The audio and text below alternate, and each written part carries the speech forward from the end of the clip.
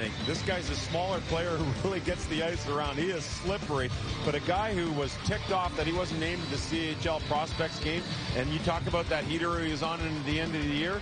I talked to his coach, Sylvain Favreau, and he said, oh, yeah, he was some kind of hot that he didn't make the cut there. And he wanted to prove to everybody, including National Hockey League Central Scouting, that he believed to be there. He is a slighter frame guy. You see 5'8", 165 pounds. But whenever you score 100 points, Reader, you talked about that 40-goal plateau. 100-point plateau, regardless of what league you're playing in, is extremely impressive. So we'll see if Le Collage can get something done here in the near future. The young man got to grow a little bit.